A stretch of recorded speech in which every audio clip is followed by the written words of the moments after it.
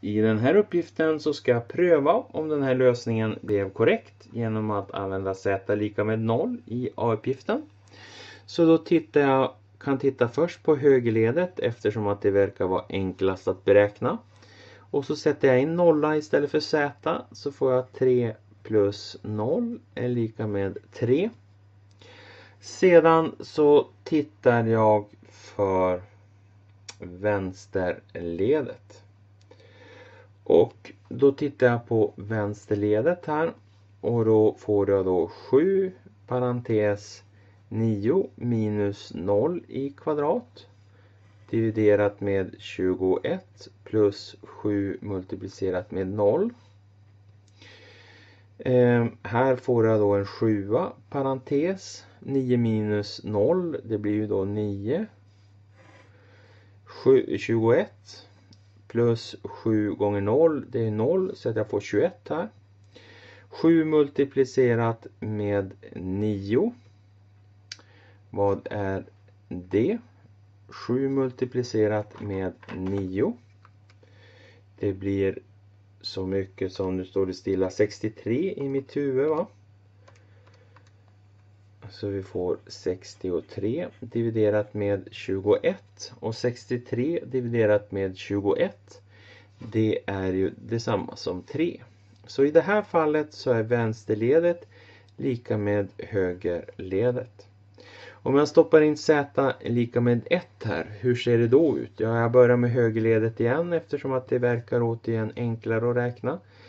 3 plus 1 är lika med 4. Sådär. Och så sen så tittar jag på vänsterledet.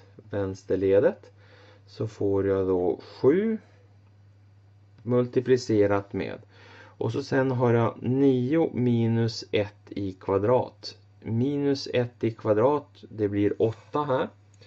Så jag får 8 dividerat med 21 plus 7. 7 gånger 8, det är 56.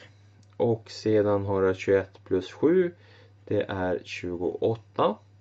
56 dividerat med 28, det är detsamma som 2. Men här så får jag en motsägelse. Vänsterledet är 2, högerledet är 4 när z är 1. Alltså vänsterledet är inte detsamma som högerledet. Alltså är faktoriseringen och förenkling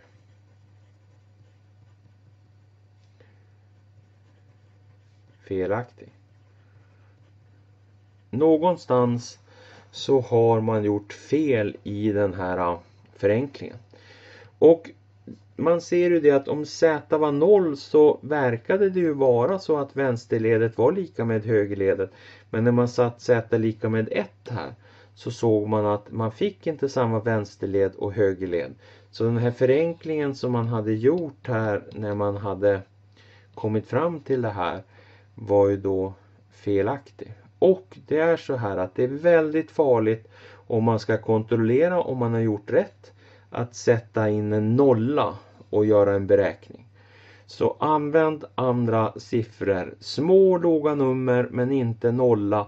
Etta kan också vara farligt ibland. Så använd 2, 3, 4, 5 eller liknande om man vill göra en sån här typ av kontroll på en förenkling.